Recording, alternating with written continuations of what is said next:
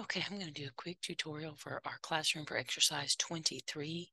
You're going to go under more tutorials and scroll down and click on apply filters. This is where you'll get the files.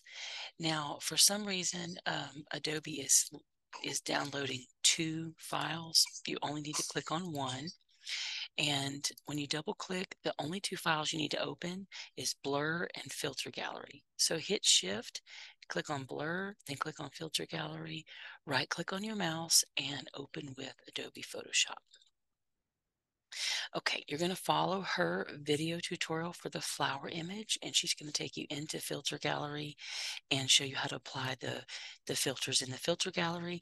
And then I'm going to get you to follow my instructions for this image, and I'm going to show you how to apply a Gaussian blur filter in a different way.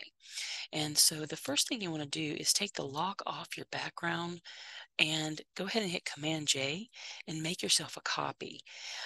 You can keep a copy in your Photoshop file by clicking on the layer, locking it, and take the eyeball off. And that saves a copy for you that can't be destroyed in any way because you have it locked.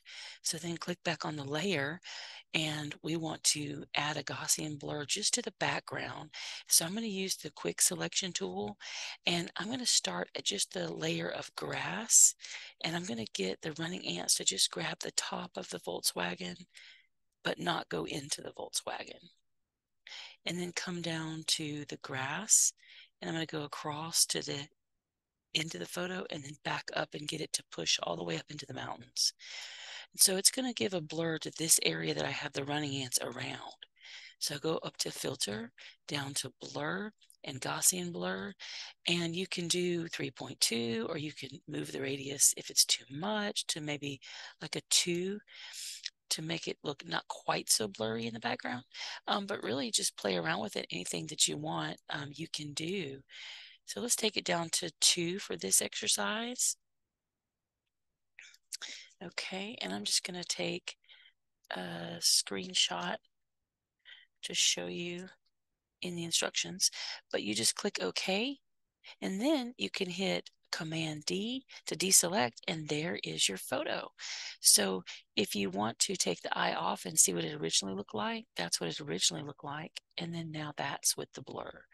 And that's all you have to do for this photograph, is just put a Gaussian blur filter on there at 2.0. All right, thanks for watching.